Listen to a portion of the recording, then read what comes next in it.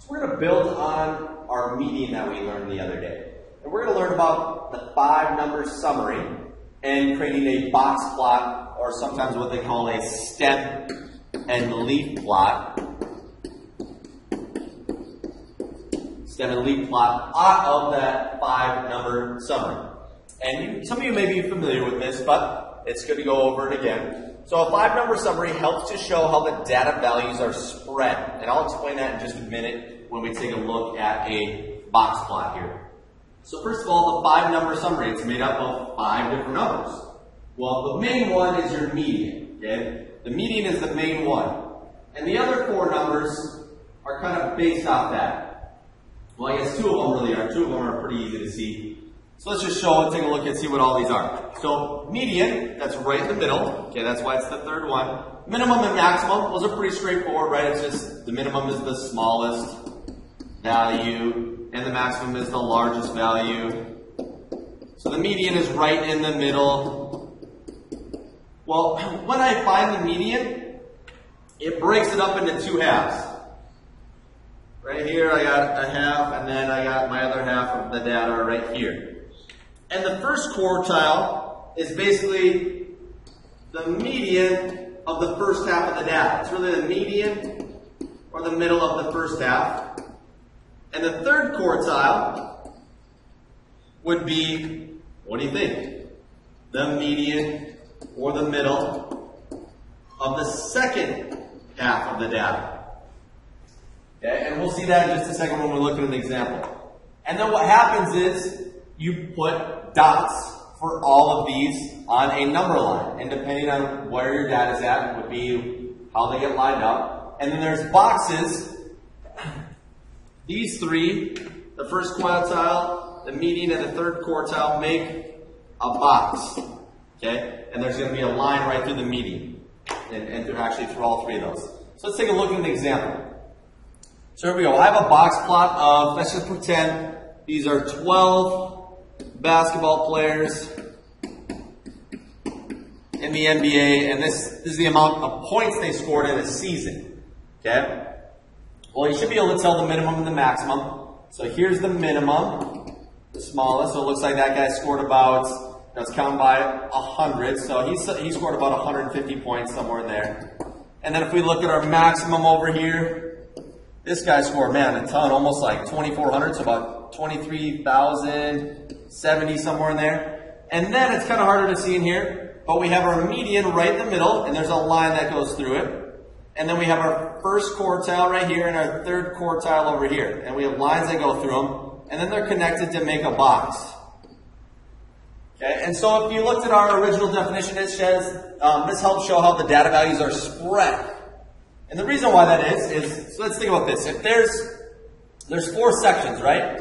There's this first whisker, there's the little box right here, there's a bigger box, and then there's a long whisker. That's why it's called a box and whisker plot, which, holy buckets, I screwed that way up top. Not a stem and leaf. We're doing stem and leaves tomorrow. Instead of a box plot, it's also known as a box and whisker plot. My fault there, sorry about that. Okay, so let's break this down now. Since there's 4 sections, they each section contains, or each quartile, I should say.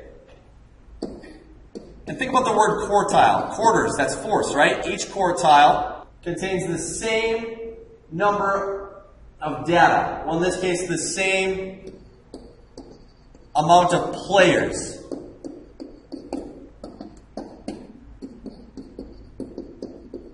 So as with quartiles, I could break my data, which I have 12 total players, up into 4 sections, 4 quartiles. So each quartile should contain 3 players' scores.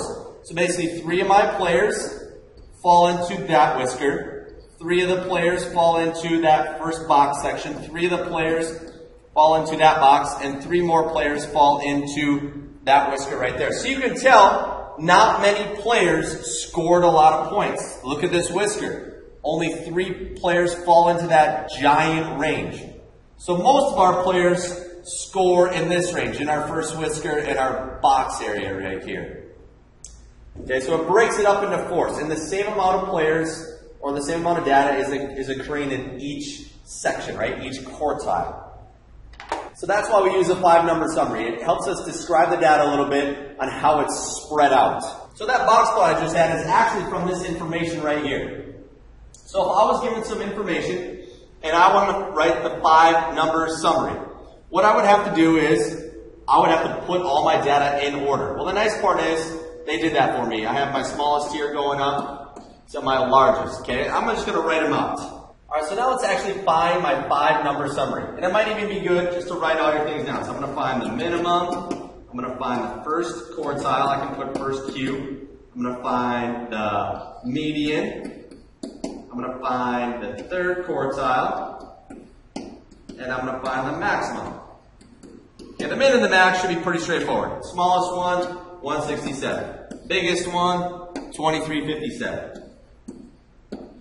Remember, for the median, you can either start counting off from each end, so like cross off the first one, and then cross off the second one, or on the other end, and then keep working in. Or you can count up how many total players did we have, how many total numbers. We had 1, 2, 3, 4, 5, 6, 7, 8, 9, 10, 11. So I said 12 in the first one. There's actually 11 here. So if I wanted to find the exact middle, I could cut 11 in half, which is 5.5. So if I went in 5 numbers on each side, it's actually going to be right in between them. So if I go 1, 2, 3, 4, 5 from the left, and then 5 from the right, so 1, 2, 3, 4, 5. If I take a look, here is the middle. 416 would be my median. Okay? And if the median is perfect, if it's right there, then you don't need to include that 416 when you break it up into your 2 halves. Okay, since this is perfectly in the middle, that means here is my first half, and here is my second half of numbers. So to find the first quartile, now I just look at just the first half, so these 5 numbers, and I find the median there. Well, that's nice and easy as well. You can probably see this. It's 288. That's right in the middle. So I write that out. First quartile, 288. If there happen to be 2 numbers, remember you would just find the average of those 2 numbers. Same thing with the third quartile. I have a number right in the middle, 841, so that is my third quartile. And then what I would do is, to make my box and whisker, you would just have to decide, how should I start my number line? Well, I can start it at 0. And what's my largest? 2357. So let's go above that. What would be a good number? Like a good, rounded out, estimated number above that? I'd say probably 2,500.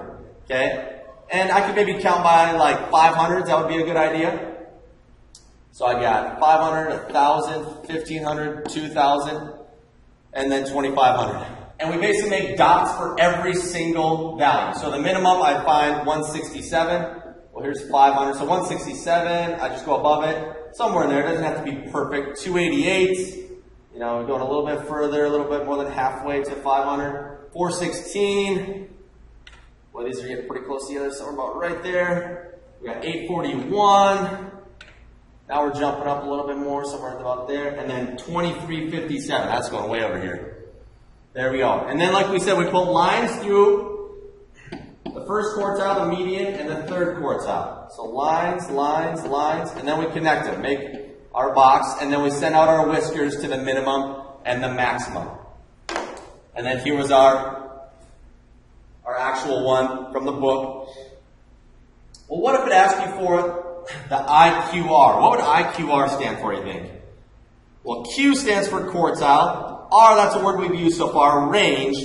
And I is a little bit different. It's the interquartile range. What do you think it's really asking for? It's really just asking for the range between the 2 quartiles. So if I look at my 2 quartiles, we have 288 and 841. It's asking you, what's the range of numbers in between there? Well, how do we find range again? Oh yeah, we subtract it. So 841 minus 288 would give me my IQR, the interquartile range. And if I subtract those 2, I would get 553. 553. So now what we're going to do is let's go ahead and create one of these guys on our calculator. So if you have a graphing calculator, do this with me. So I'm going to bust out my graphing calculator. Okay, so what we need to do is, first of all, we need to create this list. Okay, so if we click on Stat and go to Edit, this is going to how you're going to be edit a list. So I actually typed in all of my data so far. So what you'll need to do is type in all that data from that table. So Jordan's score, and then so on and so forth. You're going to have to get all 11 pieces of data. And then once you do that, we need to go into Stat Plot up here. See how it's in the blue? So I got to hit second, and then that button to get into Stat Plot. And I already have mine on, but yours might not be on. So we're going to go into the first one by clicking Enter. So first thing, for plot 1, let's turn it on. If it's not on, we'll go down to get into the type. Well, if you take a look, here's a scatter plot. Here's a line graph. There's a bar graph right here, box and whisker. So I need to hit enter to get my box and whisker or my box plot. Okay, so that's good. List L1, that's just what we filled out. And frequency 1, that's perfect. Okay, so now let's go ahead and see if this shows up on our graph. Not there. Uh-oh, what do we need to do? Okay, sometimes your window's not set up correctly. So I'm going to click on Window. Well, if we take a look at our line graph that we made over here. We started from 0 and went to 2,500. Would that be our x-axis or our y-axis, you think? Yeah, that's horizontal. That'd be our x-axis. So we need to have the same window for that. So x-min, that's where it's starting, minimum. So I started at 0, and then I went to 2,500. So I'm going to type in 2,500. Enter. And we counted by what? 500s? That's what the x scale means, counted by 500s. The y, let's just leave it for now, see what happens, -10 to 10. And I'm going to go to graph. There we go. Got my box plot. Okay? And you're kind of looking at it like, how is this useful? I can't really see anything out of it. Well, if you click your trace button here, it'll actually give you all the values. So if you look, it started on the median, and it lists median is 416. If I go left, quartile 1 is 288, right? We found all these values. Go left. Minimum, 167. Okay, I could go all the way to the other side. Quartile 3, 841. Maximum, 2357. So it actually finds that you can just type your data in, and it would calculate your 5-number summary. Pretty sweet, huh? Okay. So feel free to use that in class if you'd like.